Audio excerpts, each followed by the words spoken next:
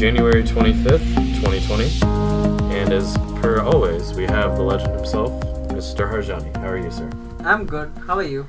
I'm good. We got such a late start. It is Saturday and very night live. But we are going to still do this thing, and we're going to enjoy it, so yeah. So, how was your week? I hear you finished this Spear, the novel, yes, by Michel Croton. Michel Croton. Michel Croton. Michael Crichton, yes. He is no longer with us in the world of the living, but yes, it was a fantastic book. Yeah.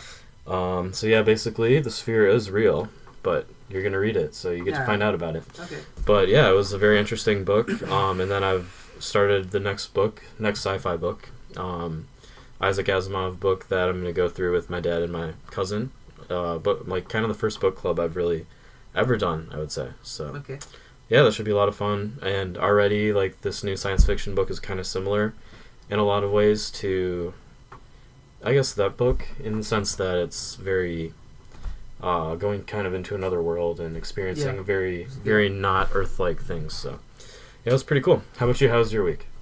My week was good. My week was all into building something like a video chat application, but just for the sake of understanding how WebRTC works. You were talking about the other book. I had like a question, okay? So why do you think people make book clubs? Like, what is the point? Like, you have novels and they have like a story, but then what do you gain from reading? Maybe you get better at your reading skills, maybe, but yeah, I don't think it's that. I think most people want to, so there's, reading a book has a certain level of enjoyment, and I love reading. Okay. But I think the experience of going through the experience with other people is what people like about a book club.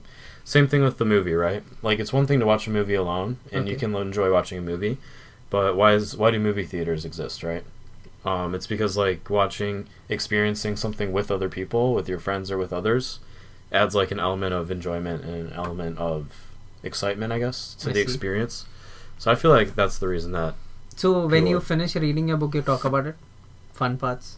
Yeah, and usually you do it with people who like the same kind of thing, right? So people who like tech books, or people who like, certain kinds of like self-help books or something. Like maybe people have the same issues and they like to identify with each other because they have the same mental problems or whatever, so maybe they would talk about what they or something like that, right? Or theological books, right? Like, I read theological books as well, so maybe I go in church with a couple of other people that are interested in the same area of theology as me, and then we talk about the differences in theology in that area or something, for example, right?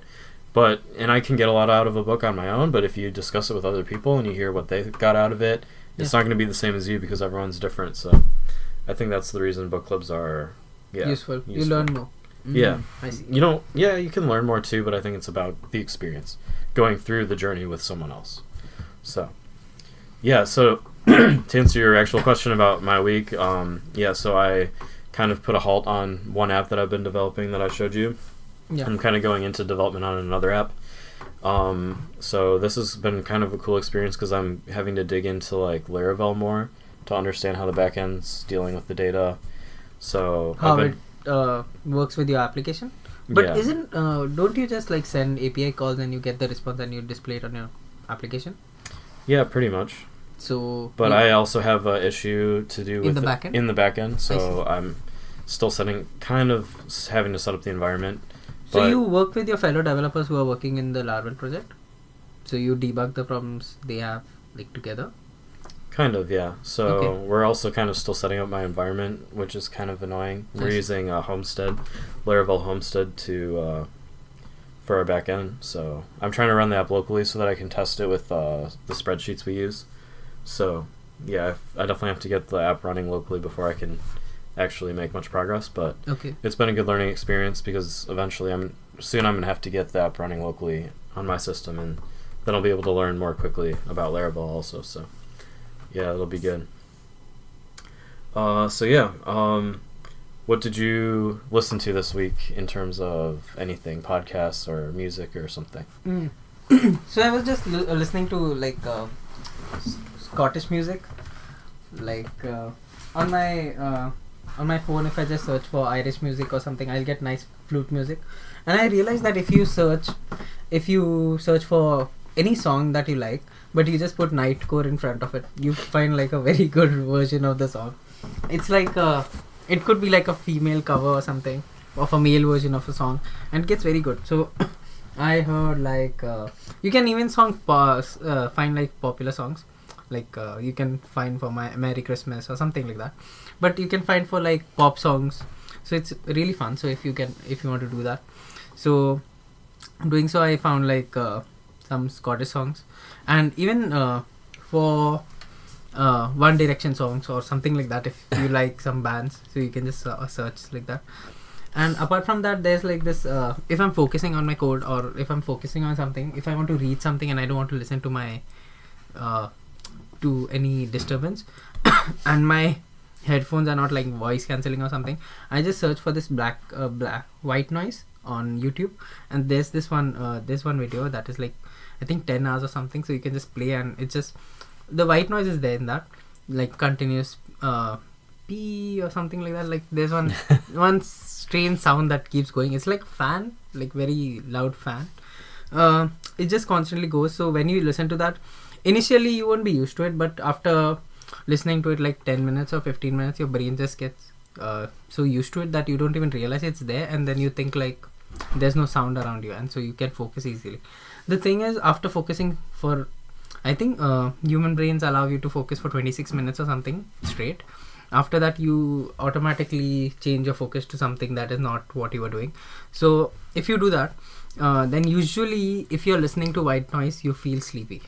So it'll be like you're focusing like very deeply, and then you feel sleepy like anything. Then when you'll be like, you'll shake your head or something, and then you'll get back to your thing. So it's like that. It's sleep watch, and the world just ends there. So it's very nice if you're into coding. Like if you have something monotonous to do, if you have some code that you're writing that you don't need to think too much about it, then that is a good thing. If you want to read something, then it's a good thing. So yeah, you could check that out. It's just free. So yeah, cool. That's what I found out this week. Cool. Yeah, so I'm thinking like I have like so I was working on a WebRTC project, and I have like 2 Nintendo Switches. So one of them has been jailbroken, so you can basically access Android on it, but the other one is just like a plain Switch OS. So with WebRTC, I'm able to access any 2 devices using just the Chrome browser and just the local host user. So now I'm just testing if I can do it with the app I created last week for web call. So I'll just use that and try to make it work with my Switch. So that'll be a fun project. Apart from that, I think that is what's going on in my mind. Apart from that, I've heard the Skull podcast. Like, oh, you listened to it? Yeah. It's kind of nice. How many episodes did you listen? Just one? No, just one. Yeah, but it's nice. But I want to listen to more because they were kind of interesting. And I even like the you showed me the what is that Japanese live Saturday Night Live Japanese edition. J-pop American. Oh my god! Yeah, that was so funny. I feel like finally the roads are crossing and we're actually listening to each other's things. So I hadn't even heard of Rhett and Link before you mentioned them. Like Your Biscuit. I didn't listen to Your Biscuits yet. I'll get around to that this next week. It's really nice. But I've been watching like almost every day because they post every day. Yeah, I know. They post every mythical morning, dude. Like so. They are so awesome. They work so much. Yeah, even I don't know if I would say they're awesome, but like I enjoy the show. They record 3 episodes in one day or something, and then they'll display it 3 days, and then they take it. They record 2 days a week, but they'll record it multiple sessions. Yeah. So that's how they do it, and they have like a nice crew that will make them. They give them story material, and they'll set up the set, and they'll give them everything. So it's not that much of work for like once you get to that point, then I don't think it's too much work. Now recently, the Linus Tech Tips. Like there's this YouTube channel who talks about tech stuff. Yeah. So this guy just talked about recently. There's a video on YouTube. He just talks about openly about how his life is, and he talks about how he has his own company that makes like I think 3 billion or something is his turnover. So he talks about how his family is now, even if he dies tomorrow, then his family now, his wife doesn't need to work a single day to earn money for their family. So yeah, I was just listening to that stuff. He it's like a podcast. He's talking about for 45 minutes about like his life, and then he's talking about like this person who has this little boy who has like cancer, and he has he likes Linus Tech Tips, so he just applied for Make-A-Wish Foundation, so he can see that person or something. He can just make a video. So he was talking about how he made how this guy who has this he's so weak with cancer, he builds his own system, and he could barely build it because he's so weak because of cancer, but he still manages to build it, and then he games on the system. So yeah, it's kind of sad. What's his name again? What? Linus Tech Tips. That's the YouTube channel, and his name is Linus Sebastian. Okay. Cool person, yeah. So awesome. I was listening to that. Yeah, apart from that, I've you want to come up with something? So I was thinking like what would you think this would mean? Okay, so I was just thinking like how you can understand like something. So how this little guy who cannot, like, for us it's nothing, like you can just get a system and build it yourself and just game on that. It's not big deal, but for him it's like his entire life, like that's all he wants to do before he dies, It's what about you? Did you listen to something that changed your life, or you felt something like you resonated with you maybe this week? Not really anything that resonated with me, but I've been listening to like I guess like the consistent ones I'm listening to now are like the Journal. So it's like kind of like the Wall Street Journal. Okay. Recaps of like most important news. So one thing was a huge dam that broke. So yeah, they always cover the biggest news, and apparently like 270 people died in this dam breaking in Brazil today. That's sad. Yeah, so many people, and this is just a huge disaster. So that was a big thing. Some of the other common things are kind of the speculation surrounding like the future of Tesla. So there's big rift right now on people who are like, there's like kind of two big groups forming, like people who are expecting Tesla to kind of crumble and not last long term, and the people that are. So there's like the bears. I see. For stock. For the stocks. So there's like, it's like a huge topic as well, and like because Tesla's doing well, but they're not like their stock's doing well, but as a company, I feel like they're like Elon Musk continually is missing deadlines in terms of like selling as many cars as he says he's going to sell, and is it really gonna be sustainable? Like the in my opinion, I don't think the products that he's putting out are really that sustainable as it currently stands, and where most people's thinking is right now. But there's potential, but is it actually going to perform against Ford in the short term to keep the company alive? But I think if you think about electric cars, and if you think about luxury like cars that look good in electric market, basically I just see Tesla. I don't see many competitors right now in that sector. Also, I love Tesla like anything. I was crazy about Tesla Model 3. I am still crazy about that car.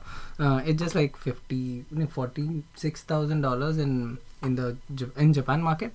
So yeah, maybe someday, who knows. But I love Tesla Roadster also, but it's too expensive. Now last week, like there was this coronavirus, it originated in China and now it's spreading to Japan, and my roommate constantly like pesters me like, you have it, check it, go get it, check it. I'm like, I don't have this virus. Why? I don't even have fever. What do you mean? So yeah, you have heard about it, like this new virus? No. Okay. It's very dangerous, it seems, and it's all over the CNBC, and you can just check it out. Okay. Oh yeah. Yeah. I think I heard about that. Yeah. So anything new about with work or something? So yeah, I would say this like new project is kind of annoying actually, because I like really liked where the other app was going. Okay. And I was having issues displaying like the contents of a page within the tab. Because I think you noticed in my app that I like that button open page. Yeah. But I couldn't get the contents of the page to just display in there. Yeah. It took time for it. And you can do it with an iframe, but like that's not a good way to do it, because there's a header always sent. I see. In a response in Cordova, or at least in Ionic, like it doesn't display very well. Okay. The iframe gets like rejected. in the response from like the website that you're trying to display, because it sends back a header that doesn't play well with that right now. How does it show your footer? Does it fetch it from the internet somehow? Yeah, so so from our API we have like a bit of data that we can configure this data object, and then in Laravel. In Laravel sends back from the database, and basically that config object you can also limit the number of tabs. So you can set like one tab. There could just be home. So if that were to happen in my app when you open it, like literally there'd just be one tab on the bottom. But you can specify any number in any order of the tabs. So that's pretty cool. It's like dynamic in that way.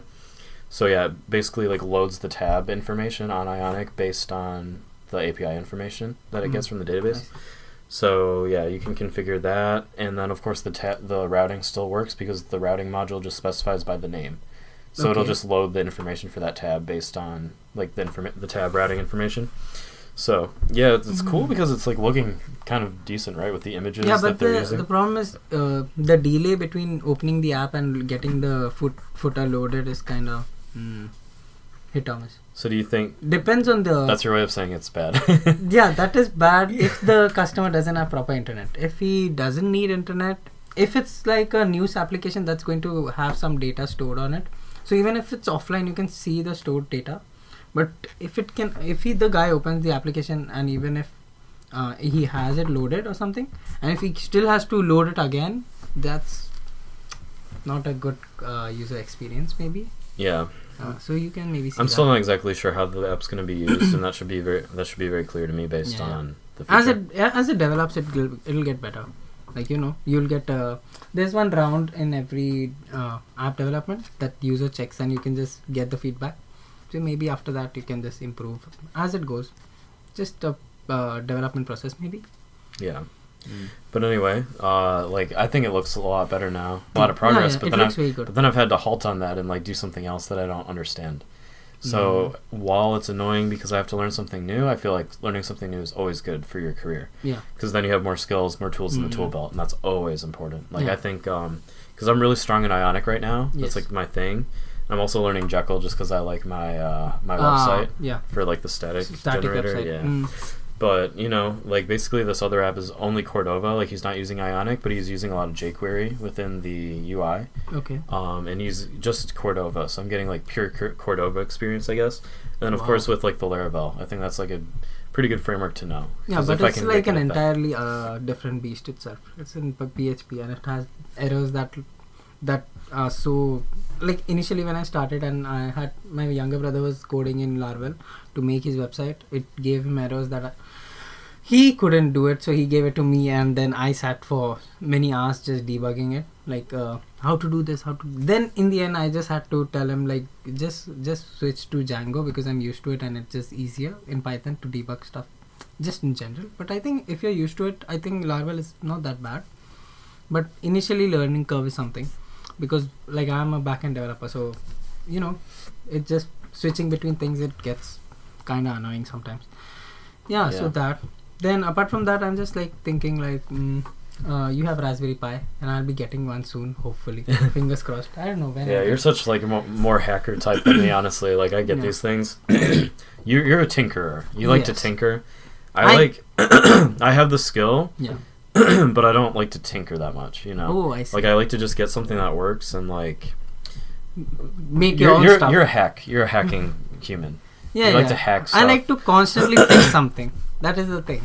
Yeah. Nothing is perfect. If I get a phone, it's never perfect. I need to change the firmware or do something to it to make it better. Yeah. That's what my brain always goes. And I think like as programmers, it's very important to be a problem solver, which I would say you're probably more of a problem solver than me overall, because I don't know. I don't think anyone loves problems, but like at the same time, you have to get your feet wet, and dirty, and at some point, right? And so dealing with problems is never fun, but like it's something that you have to in do. any project, like the setting up part, and like you will face nothing ever works. Like if it ever worked like easily, you wouldn't have like developers and programmers getting paid so much. Yeah, exactly. That's why. Yeah, because you find so many problems all the time, and that's why those YouTube channels that explain stuff well, like they get so millions of views, like you get hundreds of thousands of views. Like Brad Traversy, do you know that guy? Yeah. Like he just like breaks down like how to like authenticate persist authentication state on view with Firebase, right? And like just it's only like a few lines of code, right? Yeah. But it's like if you don't know how to do that, like if you can walk through in 40-45 minutes how to build up like a complete app, a full stack app, and explain it well in Vue or React or something, right? Yeah. Like it's not easy. You have to do your research, and like I want to launch my own individual YouTube channel to do this soon. And you cannot have your app crashing when you're developing again and again, so your viewers see that again and again. Yeah, like you have to be prepared. You have to be very prepared, and you have to have a very concise and helpful. But it shouldn't be also like you're just teaching it very streamlined way. And because in between users will make some mistakes and they will find errors, so you know sometimes I've seen one YouTube video like not YouTube, like on eCloud Guru. I was just watching some AWS video, and they will just like go and start coding something, and they'll be like, oh, I failed at this, there's some error, now this is how I solve it. So if they keep stumbling when they do it, like that's a good thing. But if they keep failing to do some simple stuff, I don't think many users fail to do that. So I think they should keep a good balance between that when they make that videos. And I mean, even me, like I went. So now we're going to talk a bit more on the YouTube video aspect and go into Japan and into food that we ate and whatnot. So please enjoy our next segment. So yeah, Ahmed Haju is doing his class. I really support him because he, I don't know like the situation, but his YouTube channel has under a number of subscribers. Like he has like not very many. And his tutorial is like so good, like 13 parts. What is his YouTube channel name? Classed. CLASSSED. 3 S's. So yeah, huge shout out to you, Ahmed, if you ever listen to this. But like really cool stuff like GraphQL, like Facebook's GraphQL and like Apollo.js. Like I went through some of this stuff. It's like really pretty new stuff, but it is stuff that will be around, for a long time. Would you call yourself like a JS guy? The guy who handles everything? I've definitely become like a JavaScript web developer. Because you talk about so many frameworks in JavaScript. Yeah, I think I'm just like passionate about like web front end. Yeah, I think design like 66%, and then 33 is like back end. Developing something that like works, like has functionality. That's complete. It's not just like a website, right? It has like functionality. Does like some transactions meets some end. Yeah. So like I want to be full stack. I want to be good at everything. I want to be able to do the whole thing. But I think nobody's 100%. But that's the reason I want to go into video games more, is that I do love like design and like making something that like looks cool. At the end of the day, I don't think people like want to just like be on some boring website. They want to like look at something that looks good, and like while they have to deal with the interface for hours or something, right? Like it's important for them to like deal with something that's like kind of fun, like looks kind of nice. That's why Bootstrap is like so like popular. Monumental, right? Is like it brought like these really old, terrible looking components, and you have stuff that looks decent, right? So anyway, I definitely like developing stuff that can quickly get users and people are using it. Like this app already, it's going to go out to the App Store, right? It's going to go out to both platforms. People are going to use it, and I think it looks pretty good overall. And like platforms like Ionic allow you to build something that looks so good so quickly. That goes to both platforms. So but I think the applications you build with Ionic is very different if you check the app built in Android and versus the one in iOS.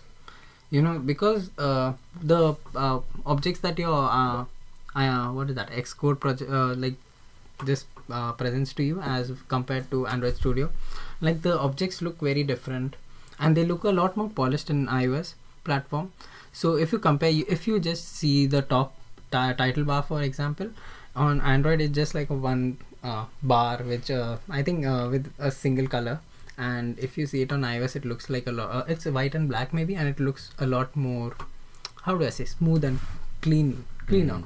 So I think those little things that iOS platform does for the users and developers just makes things work and look better in general. Sorry, but even though Ionic is a cross-platform, Apple has its quirks when it comes to design, anyways. You mean like Ionic specifically, or just no, iOS any apps if you develop, even if it's cross-platform, when you migrate it to your Xcode in your iOS app, you will see the difference when you in the Android app and your iOS platform app, like iOS app, Android, what is that? iPhone app. If you compare the outcomes of both, they will have differences because of the pre-existing objects. Because the Ionic app basically just had like let's say you had a text area, and when it converts to the iOS object, that object is completely different from the one in your Android platform, and it looks different and it feels different. Yeah, and that's the power of Ionic, I think, right? Is that you get things that look so good on both platforms. Yeah, it just with works one code base. Yeah.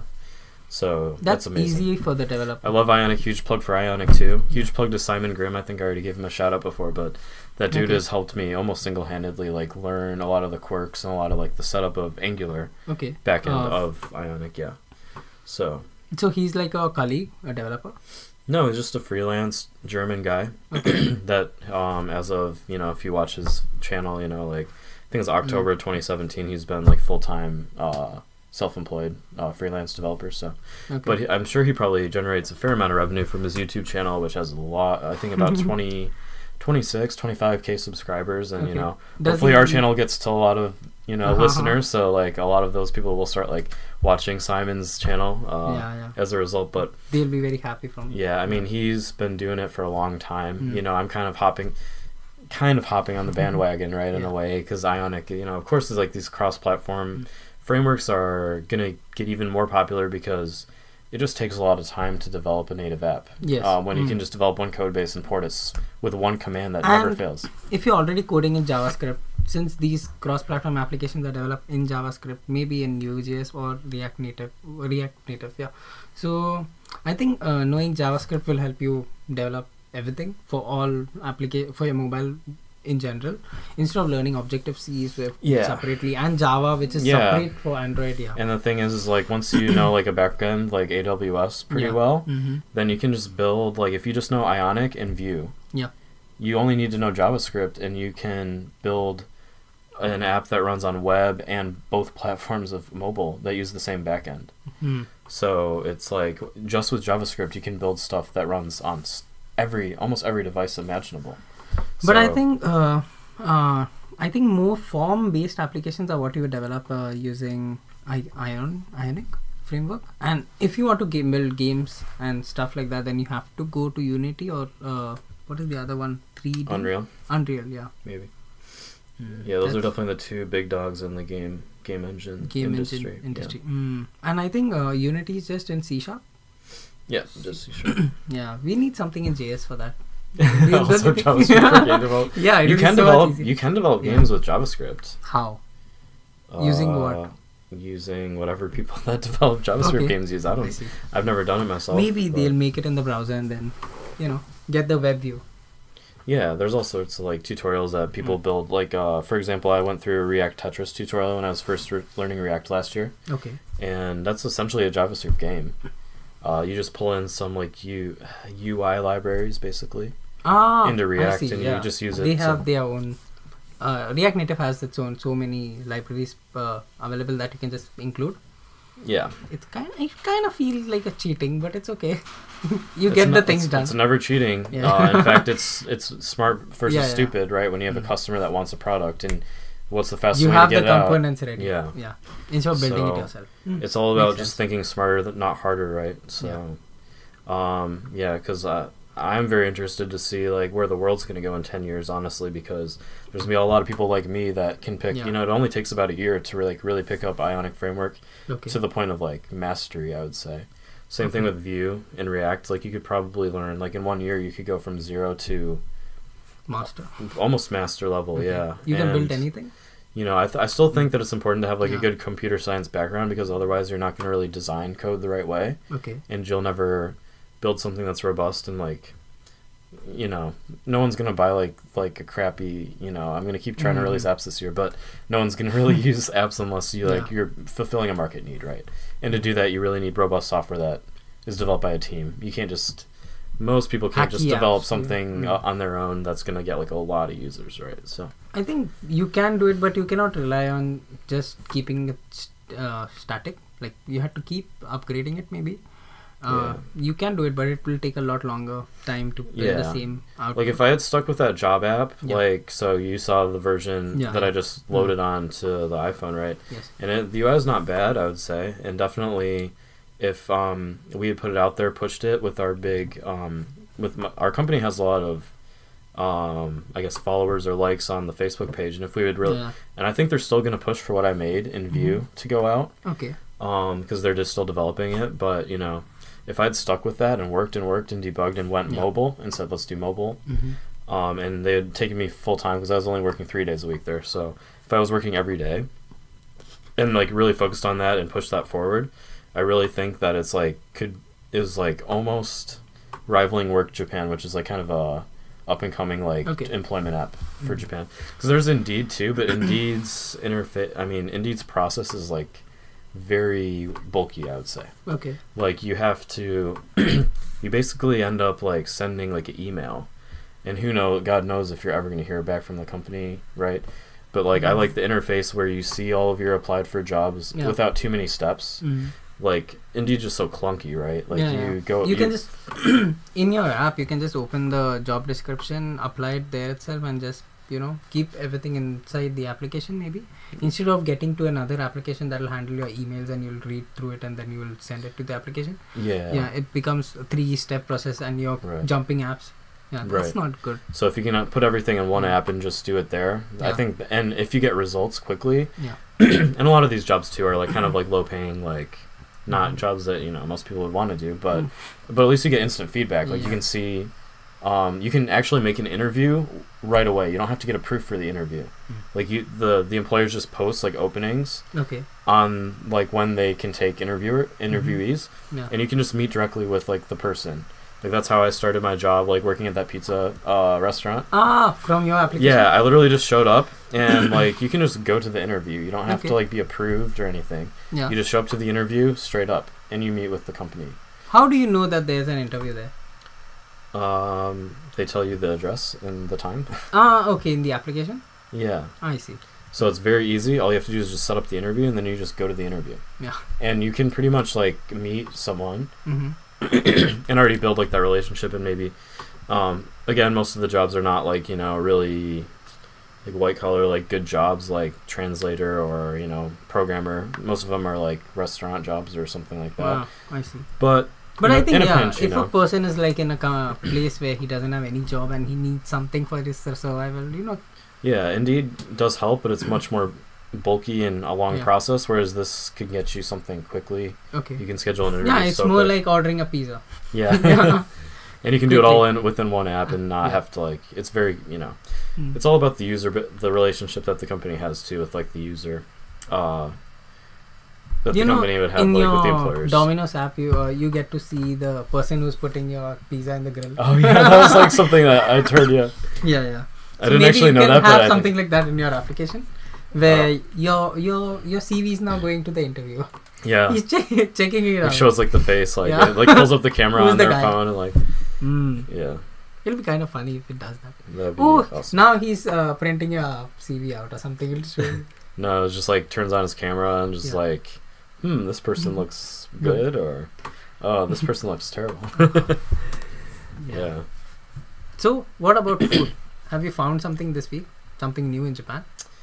Yeah, so yesterday, like my Chinese roommate, and I cooked like, I want to try to cook more often, and we cooked like a vegetable dish with like udon and like nida, which is like chive, and then like a leek and like another veggie, and we just chopped it up and made a dish. So it's kind of good. Okay.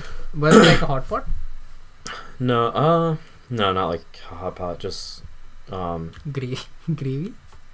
No, just like kind of like a pot a pot, just boiling. Stew. Kind of stew. I see. What did you eat it with? Rice, noodles? Udon noodles, yeah. So it was pretty good. I need to learn cooking. But this week has mostly been Japanese Subway. Where did you find it? There's just one really close to my office in Ikebukuro. So yeah. Is it Subway or is it another name or something? Yeah, it's Subway. Okay. So it's just Subway. It's not Japanese Subway. It's Japanese because it's more expensive than the American counterpart, I would say. Okay. So that's what makes it Japanese. Okay, how much? It's more expensive, but it was like 616 yen for like a sandwich and a drink. Okay. and I like my drink. I'm going back to soda, which is like so bad. I was doing so good, and now I love soda again. I love Pepsi, but anyway, yeah, it's like Subway. I didn't go to Matsuya this week, thank goodness. Why? I think that's the reason I'm like going to Subway is because it feels healthier. Like it just compared to Matsuya. Yeah, because like I think when I was eating at Yoshinoya, I felt very healthy. Yeah, because it's not too much of oil or bad ingredients when you check out the ingredients itself. It's just pork. No, not in pork. I think beef in barbecue sauce, and it'll be on rice. And then you have your vegetables, and then you'll have your fish. That is just I think pan fried with little bit salt. There's nothing on it. So I think it's not that bad. Yeah. So plus the cost is not that bad also. Yeah. Yeah, I've also been going to Go-Go Curry like a lot. Okay, which you is like curry? So do you like curry? Yeah, I love curry, but like it's like 890 yen for like a large thing, and I really like the Hukujin Tsuke. So like Hukujin means like blessed person, so it's like kind of like a god, and then Tsuke is like a topping. Okay. So it's like anyway, it's basically pretty much like mostly like ginger, like pickled ginger. Yeah. Sliced up, but I really like that topping, and they have like these huge trays of that, so I put a bunch of that on there. And then the reason I'm going as well is I have like these coupons for like extra toppings, so you can choose like piman, which is like green pepper, a bunch of toppings like an egg, stuff, so I can put like the Hukujin. Do you need to pay separately for it, like for sides? No, so it's just like a couple times when I've gotten there, there's like 5 of these tickets, and you can just put toppings on. So those toppings are mostly vegetables, so it's kind of healthy too. But you said eggs also, no? And an egg, yeah. So that was the first one I did, and then I did like piman, which is green pepper, and then next time I'll probably do like some veggie of some kind. So yeah, Go-Go Curry, Subway. Unfortunately, I need to branch out a little more, but so have you ever been to Iso Marusui-san? No, I don't even know that name. What is it? So our results came out for JLPT, by the way, and your results were garbage, bro. Yeah, I know. I'm very bad at Japanese. I'm not able to pick it up. I tried studying so hard, but it just doesn't go inside. Oh, man. Yeah, I think it's like a very bad curve for me. Learning curve is horrible for me. Yeah, at least you're good at studying for Amazon stuff, so you'll probably be better with me there. But yeah, we should definitely like try to study together a little bit. Like I could pull you for Japanese and teach you a lot, and then you could teach me probably a lot for AWS. But then I'm thinking like for this year I'll just focus on my AWS studies. No, you should do both, man. No, there's enough time to do anything, man. If you focus and don't keep on watching stupid YouTube videos while we should be debugging problems with our recording and thinking of ideas. So let's talk about some random lifestyle stuff now. Like how do you manage your life now? Basically, like every day we code, and then what next? Like how do you manage via work type and stuff like that? Let's talk about it. Like when I'm thinking, like I can just focus on one thing, and then I need to do something that is relaxing and fun, and then I can get back to studying. Yeah. So if I manage that on a regular work day, I get like 2 hours maybe in the morning if I get up early. But other than that, at night I don't think I can focus that much, because at work I'm just coding and my brain is already utilized. Yeah. So I can focus on one thing. So I'm thinking, like, if I have that free time, I will focus on AWS this year. And then next year I'll focus on Japanese completely. I think it's all about like determination, right? Like at the end of the day, right? Like yes, we need balance. We need to like relax, and we need to work. And if you don't relax enough, and you don't like take it easy enough, then your brain stops working. I'm also reading another book now, which is called The Magic of Thinking Big. I'm about halfway through now. Okay. But it's a really good book, and one of the kind of ideas is that like what you do from 6 to 9 determines your 9 to 6, right? So like what you do outside of like your working time has a very direct impact on what your work is. Okay. So like if you use your 9 to 6 and just like don't do anything, and you're just like so relaxing, doing nothing. I'm telling you, this is how it makes up, like, I think. So your job requires you to know Japanese, because your Slack is just in Japanese, right? Because for my work I don't need that, but for my work, on the contrary, I need all the AWS knowledge. So as the new services come along, I can make projects using those. So for me currently, I don't think I need Japanese that much. That's why my brain doesn't. I just don't feel. You need the motivation. You need that fight. You need that fight or flight requirement, right? Yes. Like for me, if I don't like really snap up and like get Japanese, because like okay, I was closer to passing N2 than you were to passing N4, right? Yeah. But like unless I get actual N2 like proficiency like in the next like 3 or 4 weeks, yes, like I'm not so sure how like secure my job is like all the time. Yeah. Like I think it's good because my programming ability is fine and I'm doing well, but like my Japanese is a huge limitation even with my ability now. It's like very, very limiting. Okay. Because I still can't understand the level that I need to really perform. Like, how do you know that you need that much for your work? Do they ask you for it, or is it like in meetings they ask you? It's more that I want it. Because I think I'm meeting requirements. I think it's fine. Yeah. But for me, I want to understand. I want to be there, and I want to like just be on the same page as everyone, and like I want it. Okay. So, and I also kind of need it too. Yeah. But I also want it. So, like to get there, I've got to really run. Okay. And you know, I think you have to put yourself in those environments sometimes, like for your goals, right? So like, if you want to like work for Amazon, right? Like you need to like have probably like 4 or 5 at least certifications, right? And you have to like show that you're like. You didn't need JLPT for that. To work for Amazon? Yeah, Amazon Japan. Why? And I think JLPT N3 is minimum requirement, because so you can speak to the clients and you can speak to the people inside maybe. It probably depends on your role, right? If you're just a developer, you still need N3 or? For a person who works in the data center, they don't need it. I think so. But you still need it. Anyways, if you're living in Japan. But I think for now, for me, I don't need it. Like for this year, I'm focusing just on Amazon AWS certifications, because I see like around me and there are like people who have like professional certifications. I want to be someone like who.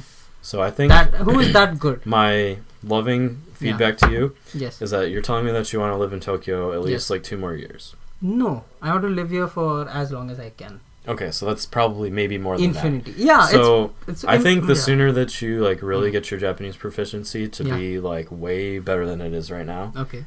That's like almost the priority, because it's going to become a huge limiting factor for you.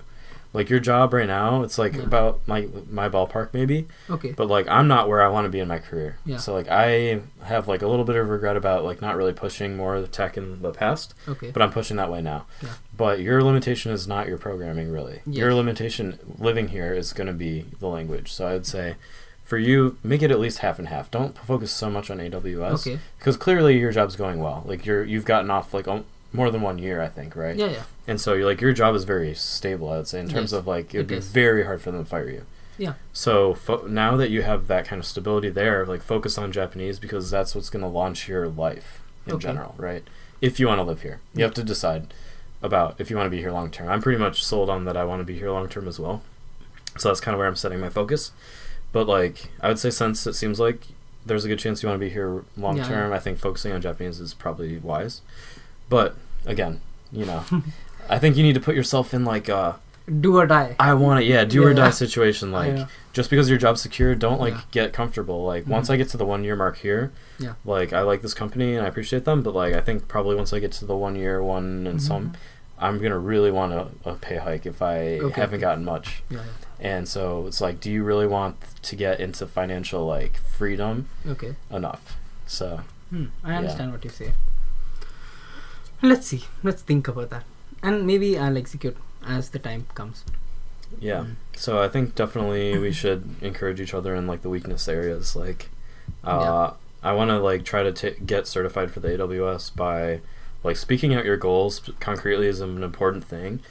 So I would say like getting my certification by March, like by the end of February for the associate solutions architect. Are you going to try that? If you do that, I'll take the next exam with you.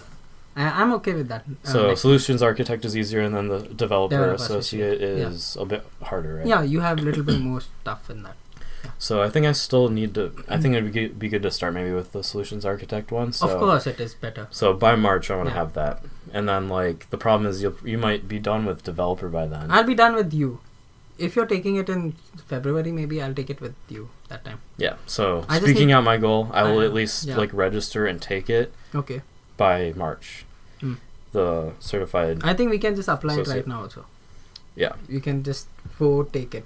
You know, you can just pay it now and take it in the March, and you can do it right now if you want, but you can take it then also. Yeah. It's okay.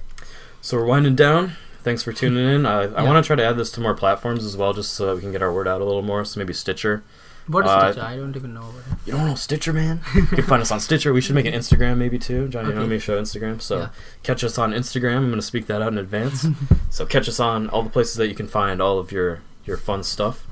So catch us on Stitcher, wherever you listen. Spotify, let's get YouTube. it on Apple Podcasts too soon. Yeah. So catch us where you can. And we'll be bringing you fresh and new content every single week. And leave comments if you want in YouTube or something. Yeah, check YouTube too. Just Jonny Omi Show on YouTube. We're going to keep on uploading on YouTube. So, yeah, please give us feedback. Please hear what you want to hear about Japan, what you want to hear about tech, and how we can be more funny too. Because we want to be funny, man. We want to be funny, yes. We want to make this, like, not too serious, man. Like, this will just be having fun, bro. But, yeah, we don't giggle that much. I know. I want to hear some, like, I want to get some, like, real, like, deep chest laughs going, like... So we both have to work on our comedy. So my next goal for the next episode is to get you to laugh at least 2 or 3 times. Okay, 2 or 3 times, yes. Like a solid, genuine laugh. Not like a little fake laugh. Like, ha ha ha. Ha. Okay. I think we can see you next week. Yes. Next week, Take care. Have an awesome week. Good night. Peace out.